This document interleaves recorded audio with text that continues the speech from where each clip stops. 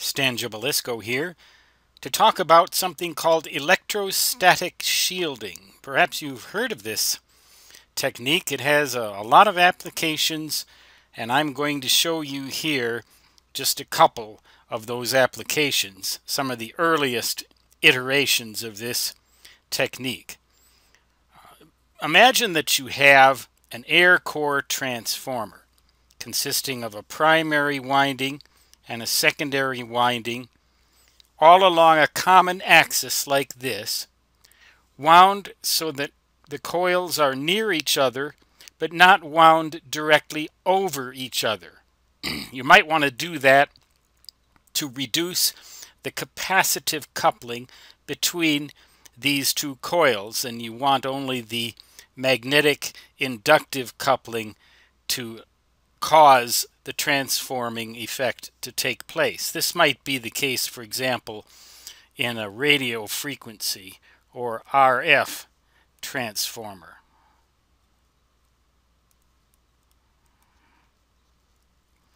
You might wind these two coils on say a discarded paper towel roller. You know those little cardboard tubes that you get when you're finished with a roll of paper towels. You might wind your coil on that, or you might wind it on a stick of wood, on a wooden dowel or something like that, or even a plastic form, a plastic PVC pipe. But the important thing here is that you want to minimize the capacitive coupling between these coils so that only the inductive coupling causes the transformation to take place, your RF in, your RF out. Well, if you wind them in a concentric manner like this rather than one right over the other, that helps, but it isn't going to completely get rid of the capacitive coupling between these coils. What do I mean by that? Well, just the fact that they're two objects near each other can cause capacitive effects to degrade the performance of a radio frequency transformer. But a long time ago they thought up a technique to get rid of that problem. Put a screen between these two coils like that. This is a flat screen. It comes right out of the page at you. A wire mesh or a screen, and then ground that screen. At any point you can just take any edge of the screen and ground it. When you do that, what you're going to do is you're going to block the electrostatic coupling between these two coils, because this grounded mesh will in effect prevent the capacitive coupling from taking place. But the inductive coupling, the magnetic field, you know how the magnetic flux around these coils will go, something like this, something like that, something like that. The magnetic lines of flux will not be obstructed by this screen or wire mesh, only the electric. Therefore, the coils will still inductively couple to each other, but they will not capacitively couple to each other. That's one application of electrostatic shielding to improve the performance of a radio frequency transformer.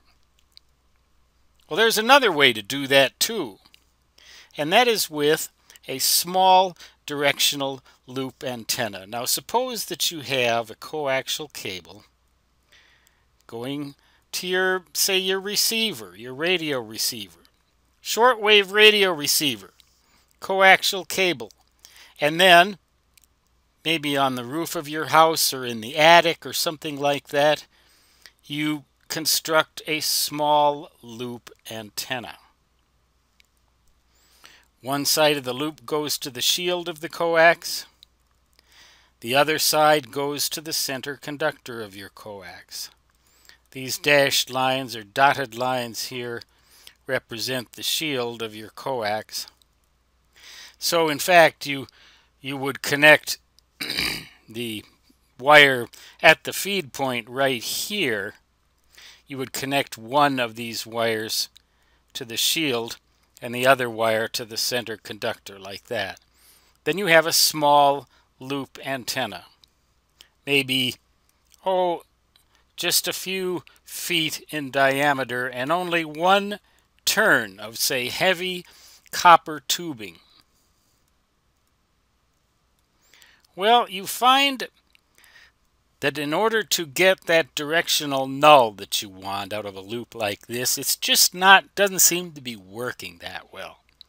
It seems as if you're getting signal even from the direction in which you should have a null. And that direction in this case would be right out of the screen, or right out of your screen at you and right back behind your screen away from you. That is the axis of the loop. That is where you would expect to have this null. But for some reason, when you try to null out an interfering signal that way, it just doesn't quite work.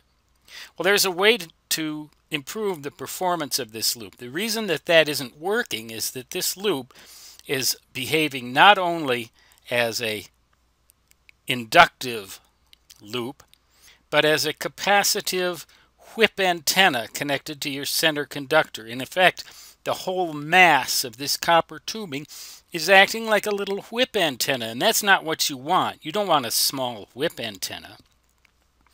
You want a small loop antenna, and you want it to behave like a real honest-to-goodness loop. So what can you do? Well, instead of copper tubing, you can use coax. Say RG8U or equivalent, the big stuff. And you connect the shield, and so this entire loop becomes a ring of coax.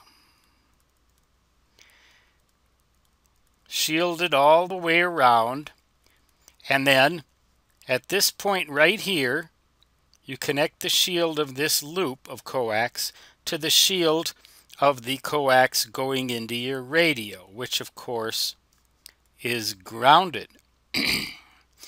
Then the center conductor of your coax goes to the center conductor of this coax right here. The center conductor goes around the loop. The center conductor comes back and shorts to the shield right there, so that you have in effect the same loop that you had before, but now the shield of the coax, which is connected to the ground point right here, goes around. But then the far end of the shield you leave free. You do not, in fact, connect this back to the other shield, so that you have a complete closed loop for your